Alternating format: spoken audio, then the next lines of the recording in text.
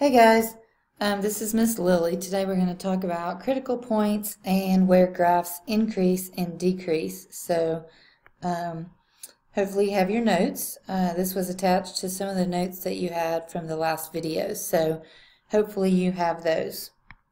Alright, so if you look at your notes, it has some blanks there. Critical points are points where the graph changes its direction or shape. So direction or shape.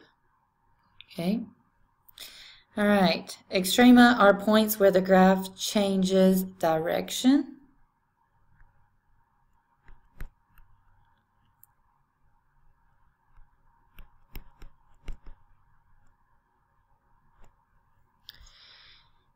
And the function has a minimum or maximum value, which is called a relative or absolute at these points.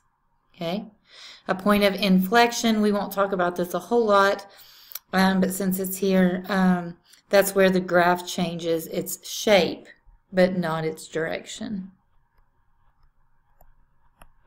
Okay, so if you come over here on the graph and you look, the graph is continuous. It has an arrow and goes down forever, but at this point here, this would be considered a relative maximum because that's the highest point. This is a point of inflection, and then this would be the relative minimum. Okay, so, all right, a point with the greatest value compared to points around it is your relative maximum.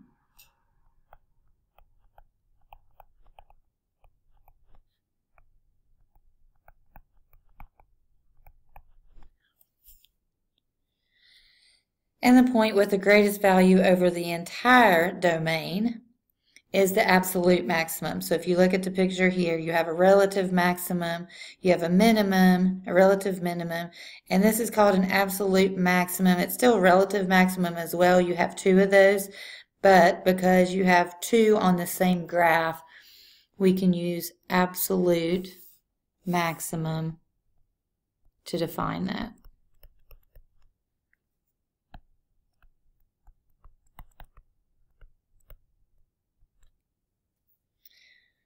All right, now, if you have that, let me scroll down just a bit.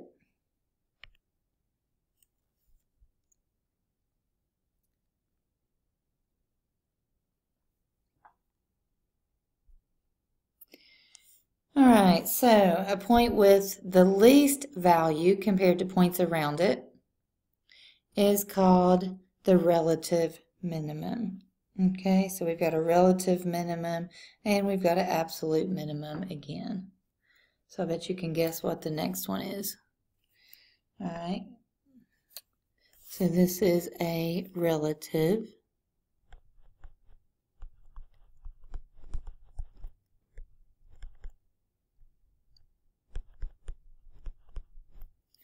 And this is called an absolute.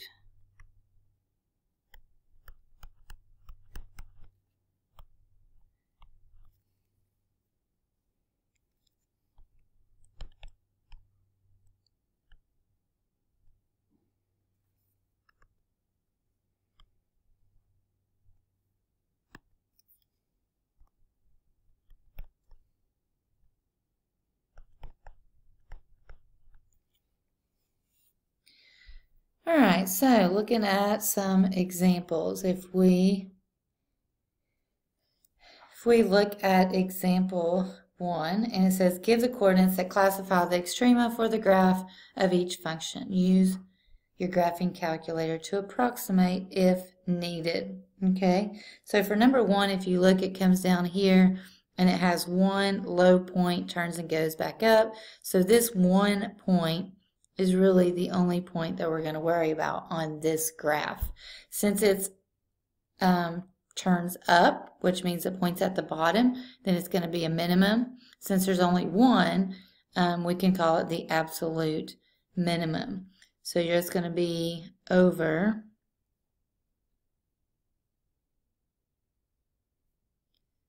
let's see, over 1, 2, 3, 4, 1, 2, 3, 4, 5. So it looks like that's going to be at 4, -5.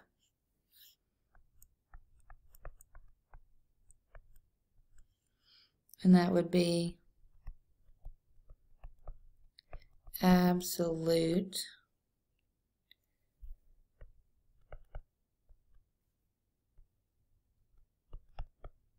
minimum. Excuse me. All right, if you look at number 2, you're going to see let me see if I can move it up just a little bit.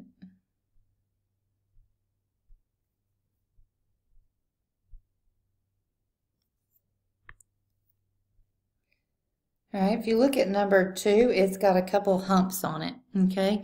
So you're going to have more than one answer for this one.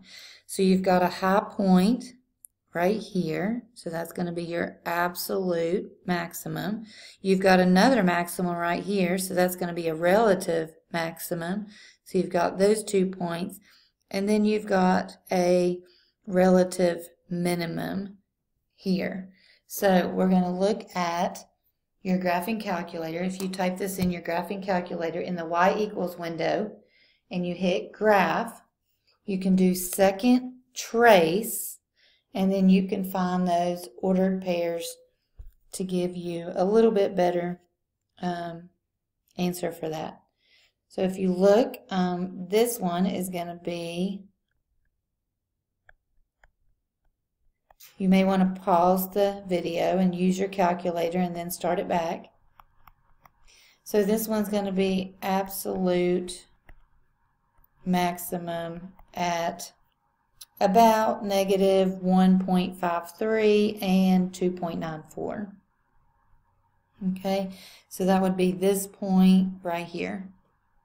Then you're going to have a relative minimum down here, and you have to do second trace again, and you should find the minimum, relative minimum button on there.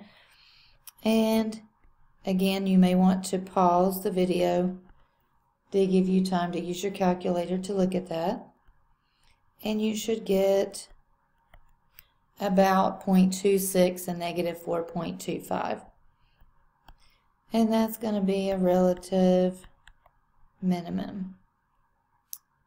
And then we're going to have this last point here, which is at the top of the hump, so that's going to be a maximum. It's going to be a relative maximum since this one is higher. And go to your calculator and do second trace one more time, and you should get about 1.27 and -2.69. And that one is a relative maximum. Okay? All right. Moving right along. All right, if we need some more examples on that, go through those in practice and let me know. If you need help with those, I'll be happy to help you. Right now we're going to go ahead and skip down here to the increasing and decreasing. Try to finish up our notes. All right, so moving from left to right. So on your graph, if you trace your pencil from left to right, that's how we read, from left to right. We do the same thing with functions. A function may increase, means it goes up, remain constant, means it's flat, or decrease, means it goes down. Okay, so if you look at this graph, it's got some examples of the functions here. So this is kind of looking at domain again.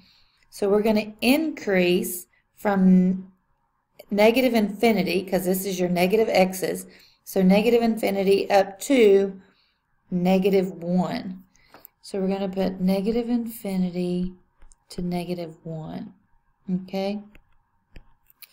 So, again, we're looking at our x's to determine whether it increases, decreases, or stays constant, because we're talking about going left to right, which is our x-axis, so that's our domain. All right, our constant, it is constant from -1 to 1, 2, 3, 4. So from -1 to +4 is going to be constant. And then it's going to decrease. The graph goes down. If you take your pencil from left to right and trace it, it goes down from 4 to positive infinity.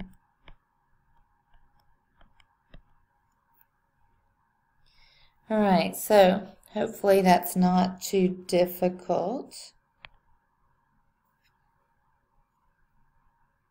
And let's look at some examples here.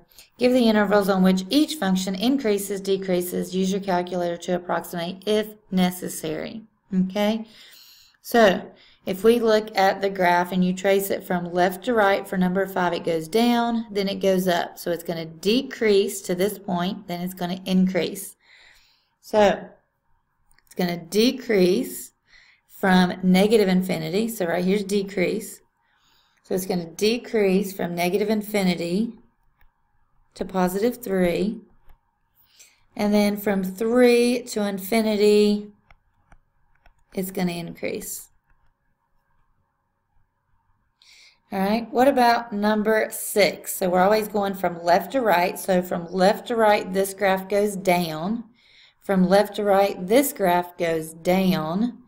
So it's not going to increase anywhere. Even though it looks like it goes up, if you trace it from left to right, it's going down. So it would be a decrease. So this graph has no increase.